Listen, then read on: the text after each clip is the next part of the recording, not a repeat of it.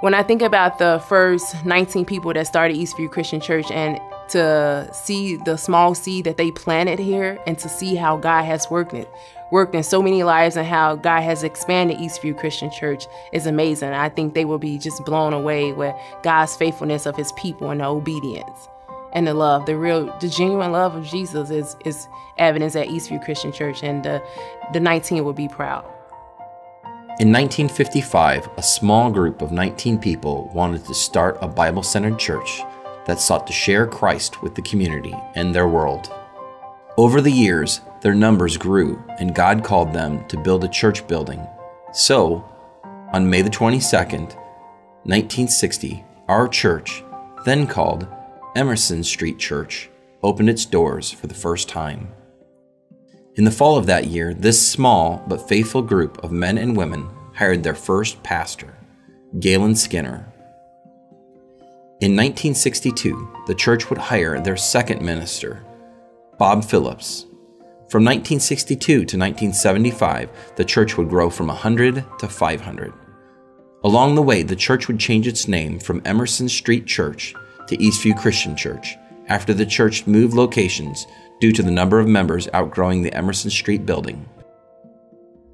Well, we came to Eastview in December of 1969. We just moved back to the community, and we liked the values and the teaching, the preaching going on at Eastview, and we wanted to raise our kids in that kind of environment, so we made this our church home. In 1975, Bob Phillips left Eastview to become president of Lincoln Christian College. In the next chapter of Eastview's life, God would call a strong leader and visionary, Pastor Gary York.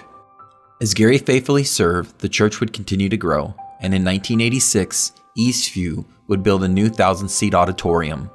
However, less than 10 years later, the leadership at Eastview recognized that its facilities would not be able to meet the future needs of its growth, and so the search for new land began. In 1995, country companies agreed to pay $4 million for Eastview's site at IAA Drive. This money would later be given to purchase land from Illinois Wesleyan, which is the land our church rests on today. In 1999, Eastview opened its doors at this site for the first time and grew to 2,700 people.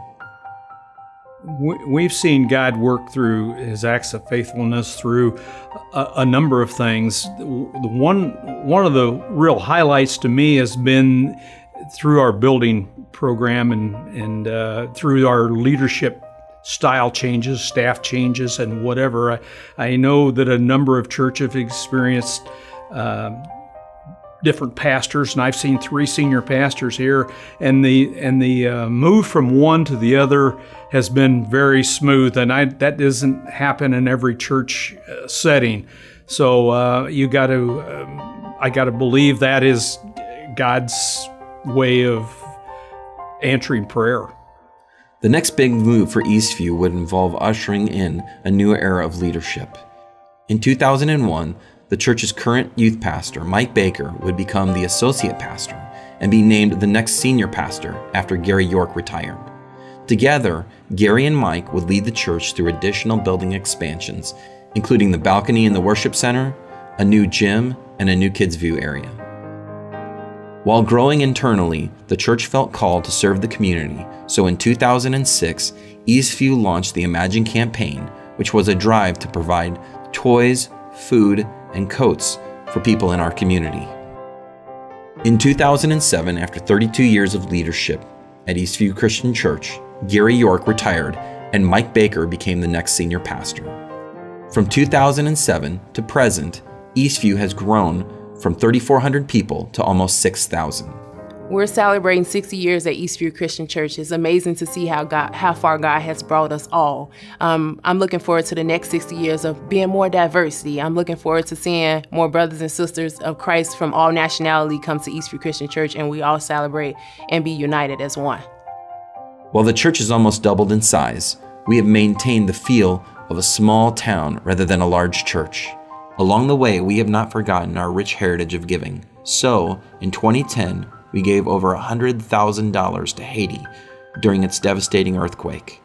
$240,000 to our ministry partners in Kenya to rebuild a Christian school and orphanage destroyed by the government, and $466,000 to bless other ministries here in Central Illinois and abroad, all to the glory of God. When I think about Eastview's future, I just think of all of the people in our community that have been unreached by Jesus' word, and I think that that's where our growth remains, is getting people to know Jesus and to call him friend.